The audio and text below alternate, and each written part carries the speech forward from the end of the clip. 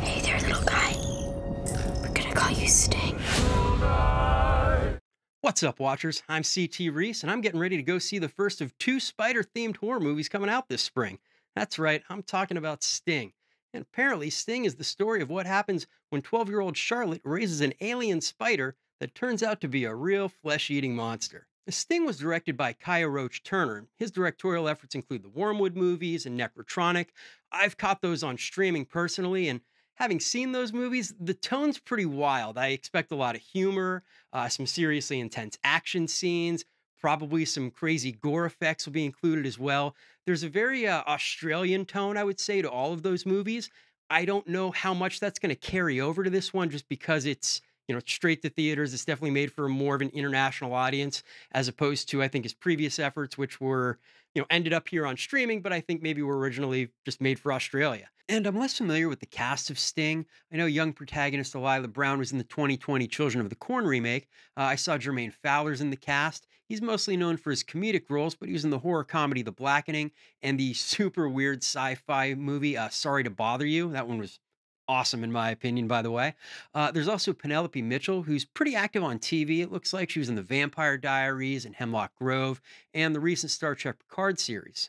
But it doesn't look like there's much of a horror background elsewhere in the cast. But I will say, I have enjoyed the director's other efforts, so I'm expecting kind of like an arachnophobia turned up to 20, just make it even more ridiculous. I'm also expecting a lot of cheese, maybe to the level of schlock. We'll see.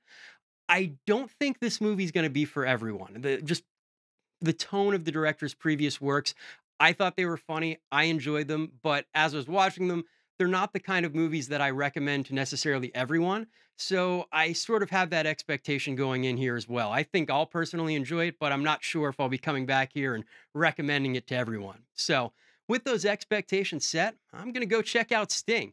Stick around and I'll be right back to let you know what I thought of it. Well, that was a movie I went to see.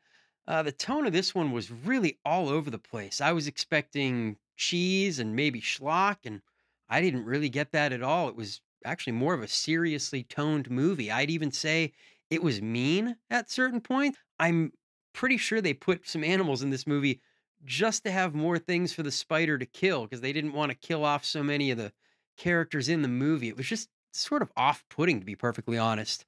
The movie's seemingly about the relationship between young Charlotte and her stepdad, Ethan.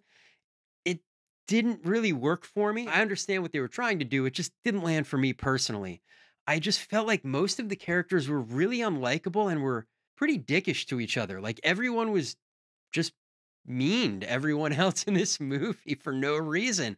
Like the daughter's just asked to do fairly simple things like watch the 6-month-old baby for a few minutes of time, she's a jerk about it. And the stepdad in this situation, he's sort of pulling double duty. He's the super for the apartment building since it's owned by his wife Heather's family. It seemingly her aunt and mother live upstairs. The mother has dementia. The aunt is again just really mean throughout throughout really the whole movie.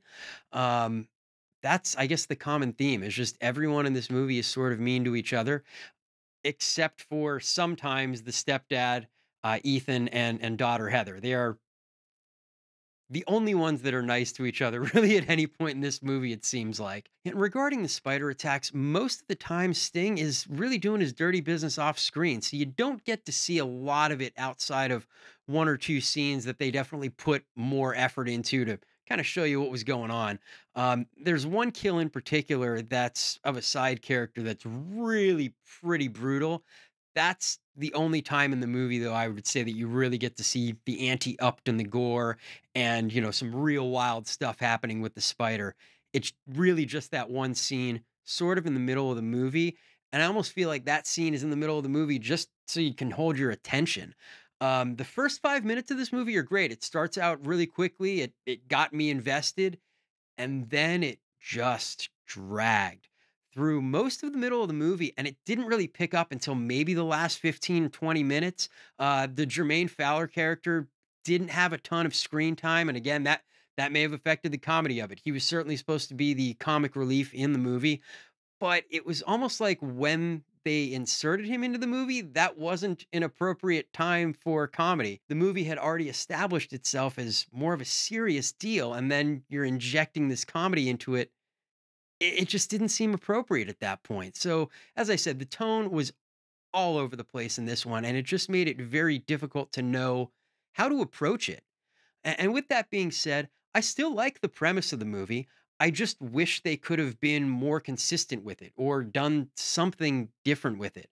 I enjoyed the tone of the director's earlier efforts. I expressed some concern that maybe they wouldn't translate to a larger audience, but I think that would have translated better than what we got here. It was almost like the director was trying to tone himself down, and he just toned himself down way too much to the point where it just wasn't all that entertaining.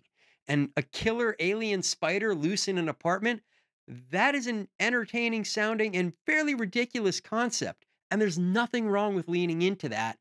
So I think that's really my problem here is it didn't lean into the fun concept. It tried to do something totally different and, in my opinion, did not succeed.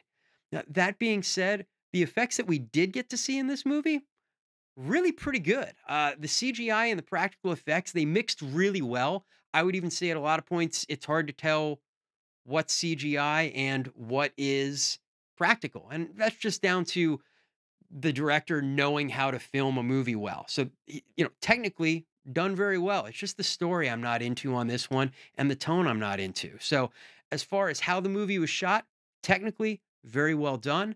And again, I think the effects were very well done. I just would have liked to have seen more of that. So, a more consistent tone, show me some more effects, show me some more kills. That would have made a much more solid movie for me personally. So if you couldn't tell, this one did not meet my expectations. I'd say it's probably best saved for streaming for most people if you want to check this out.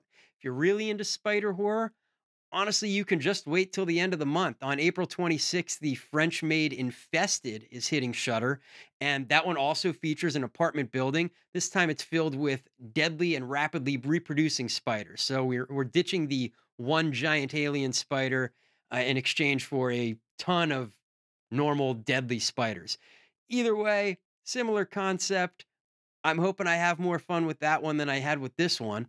And, that's okay because you can't like them all, but I'll keep checking them out and I'll let you know which ones are worth your time. And if you enjoyed this review, please make sure you hit those like and subscribe buttons. I'm really just getting this channel off the ground and your support will help a ton. So thanks again, and we'll see y'all next time.